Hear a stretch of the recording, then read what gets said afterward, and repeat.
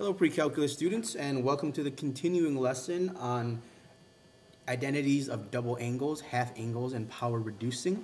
And in this particular video, we're going to prove this example here, which is another version of the cosine of a double angle.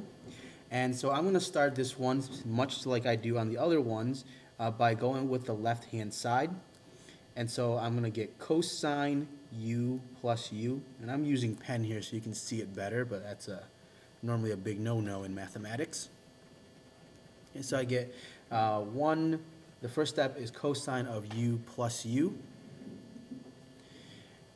and then I can just apply the cosine of a sum, so that gives me cosine u minus sine u sine u. And whenever you're using identity like this, you need to write down the reason, because otherwise no one can follow your steps from step 1 here to step 2. So I'm going to write that this is cosine of sum. That allows me to get to that point. I'm going to simplify this. This is cosine squared minus sine squared. And this sort of gets me closer, but it doesn't get me to where I want.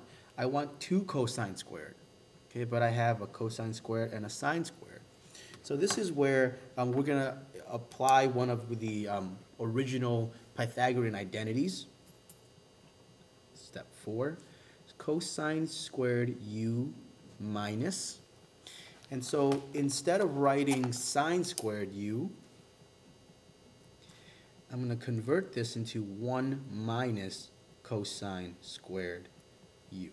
Okay, so this is Pythagorean identity number 1, okay, the original Pythagorean identity. And from here, it's pretty straightforward. We just have to clean it up a little bit. So I get cosine squared u. Distribute this negative sign, so I get negative 1 plus cosine squared u. And then just simplify and combine the like terms. So now I get 2 cosine squared minus 1, which is the same thing as the right-hand side that we had up here. And that completes the proof.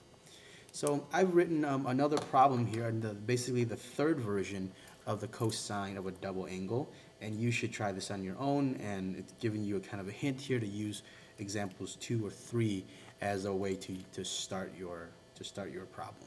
Okay. All right, so that ends that example, and thank you for watching. See some of the other videos on how to prove power reducing identities and half angles identities.